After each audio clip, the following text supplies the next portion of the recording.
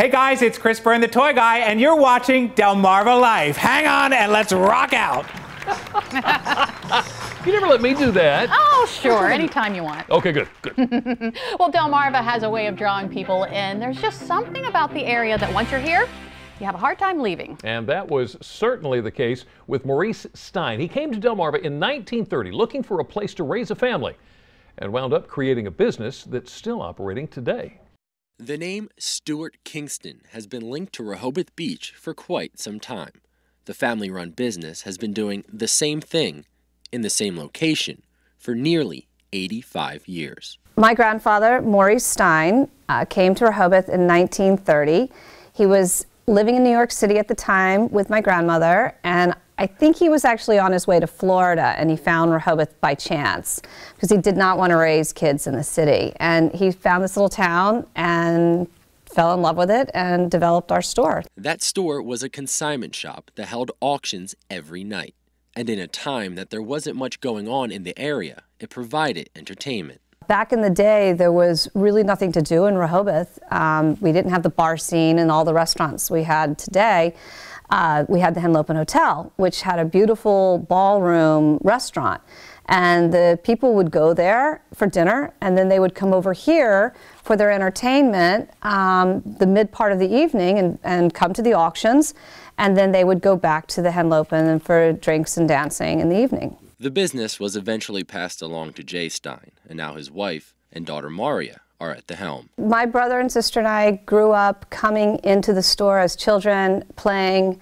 My brother basically got involved in the business as a child. He worked cleaning ashtrays every night after the auctions. And then my brother, one of the things that he did, he was very instrumental in getting us back into estate auctions. Unfortunately, I lost my brother in 1997, and I actually had to learn from him and go forward to taking the auctions to where they are today. And where they are today is one of the oldest and well-respected family-run businesses on Delmarva. I'm pretty sure in Sussex County that we are the only remaining family business in the same location with the same family.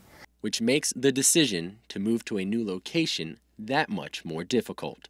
For the first time in nearly 85 years, Stuart Kingston will not call this place home. I think in order for the Stuart Kingston name to go on, we have to move with the times. Also, our auction business has grown so incredibly that it's very difficult to be in two locations at the same time. And our auction house currently has been on Rehoboth Avenue for the past 15 years. So we're just going to move to where our auction house is. They will also be moving their jewelry store to the new location, allowing other families' traditions to continue. I have clients literally in the tri-state area that their parents bought from my dad and their parents' parents bought from my grandfather. And I'm selling to their kids now. But not all things will be the same. So at the new location, you're not going to have a room dedicated just to rugs? No, but we will continue to sell them at auction. Well, I mean, that kind of makes sense. They're huge, must take up a lot of room. Yeah, and heavy. Would you like to try throwing a rug? Throwing a rug? What is that? Well, basically the only way that you can see a rug to sell a rug is to drop or throw a rug. I'll give it a try.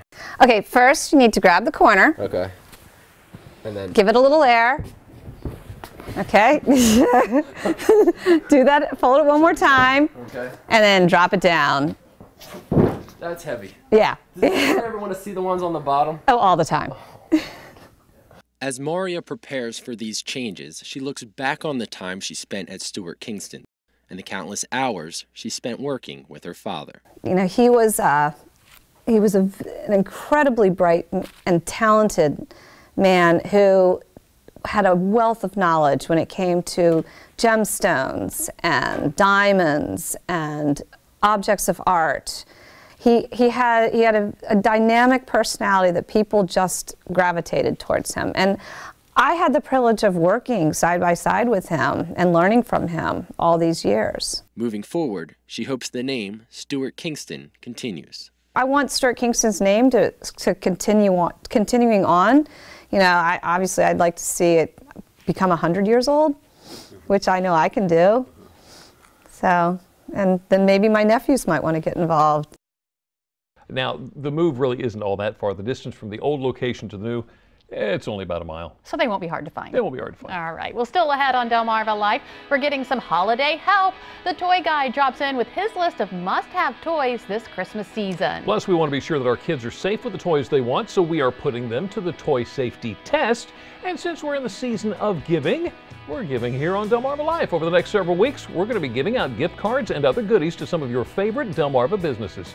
Entering is easy. To learn more on how you can win a gift card or services valued at least $50, go to WBOC.com and click on the Delmarva Life Holiday Guide tab. And we have two winners of two different gift cards today. Our first winner from Wycomico County, Ida Luffman of Willards. Congratulations, you won a $50 gift card to Landis Farms from Delaware Christmas Tree Growers. Our second winner, Margaret Tippett of Clayton and Kent County. You won a $50 gift card to Suicide Bridge Restaurant. Congratulations. Delmarva Life will be right back.